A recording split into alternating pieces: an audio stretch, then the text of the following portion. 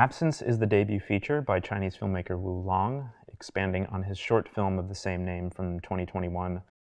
It's set on an island in Hainan, China's southernmost province, where the main figure, played by Kang-sheng, who many might recognize from the films of Tsai Ming-liang, returns to after serving a lengthy prison sentence.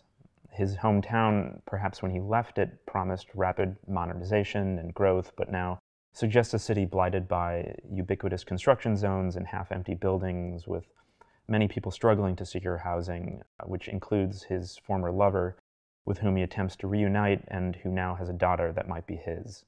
Wu formally trained in sculpture before turning to filmmaking, and Absence displays a striking attention to the relationship between these two traditions. This is a meticulously shot and acted film that is thinking very carefully about space, scale, the textures of a location, and gradually derives much of its narrative details, emotions, and social commentary from gesture and what is left unsaid. Through this approach, Wu configures a dreamy, almost trance-like atmosphere, but one never divorced from the film's real-world preoccupations.